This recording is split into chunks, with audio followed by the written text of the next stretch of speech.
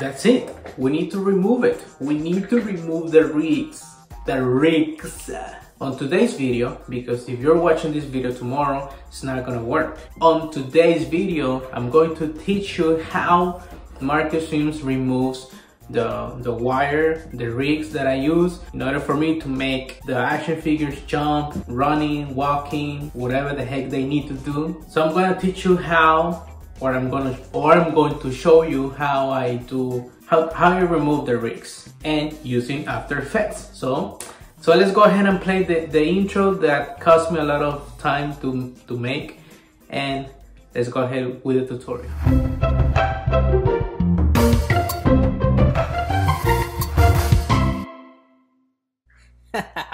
Yeah, bud, some intros. That's right.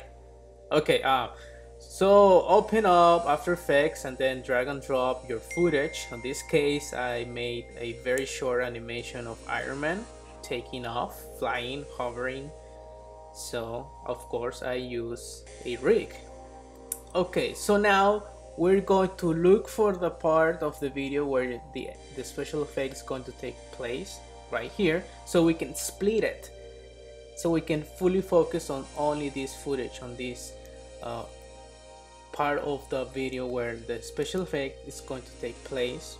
And now we're going to look for the image, the footage where we don't have the action figure with the rig, because every time that you're gonna use a rig to hold the figure in the air, you need to have an empty picture without the figure. So that's very important. So we're going to drag it all the way at the beginning of the footage where the special effect is going to take place. Now we can see here that it's shorter than the clip that we're going to edit. So we're just going to right click and time freeze frame, and just like this we can extend the image, the video. Okay, now with the pen tool we're going to cut it out, all the wire and the arm, the rig that we don't need. Now another advice is that for you to avoid the rig to go in between the figure, the action figure. For example, here I need to go all the way around of the arm so we can remove the wire like this. So if you can avoid this type of problems, it's gonna make the editing process a little faster and easier. Now once we have cut all this footage, we're going to go ahead in here in the footage, we're going to type M, and here where it says add, we're going to click subtract. Okay, so that's how we're going to only removing the wire. There you go, the wire is gone. Ta-da! Now what we need to do is to follow the movement of the rig. We go ahead and change it back from subtract to none, so we can see the rig and follow it much easier.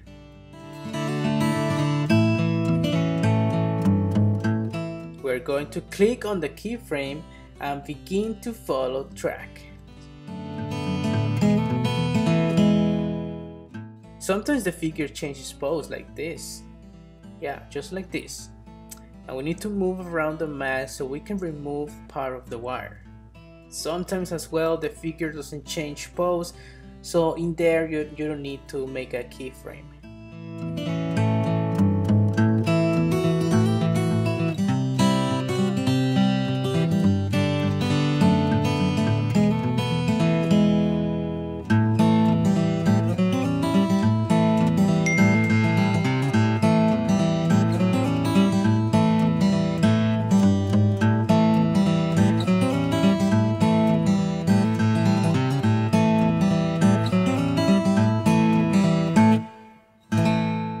Okay, once you're done, you can change from none to subtract to see the final product.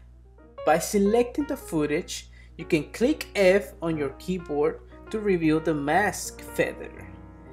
With this setting, you can adjust it to make the fade effects on the edges and make the difference of the background less noticeable.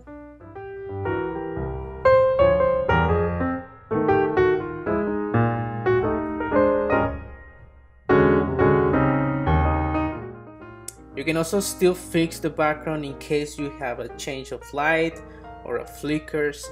You can fix it in the tab of Effect, Color Correction, Brightness and Contrast, and adjust the settings to match the footage.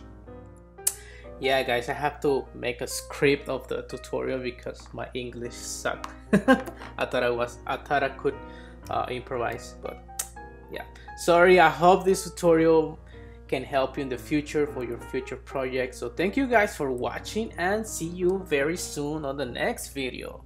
Ciao.